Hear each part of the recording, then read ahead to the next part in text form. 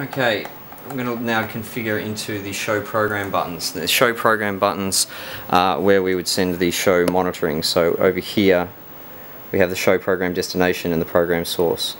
So from here I can select which areas I want to send the auditorium mics to, or I can also send the program feed to a different zone. The configuration screen looks very much like all the other configuration screens in this system, in that we have a zone group button up the top. I can select one of 4 buttons. Available zones, selected zones, and the label.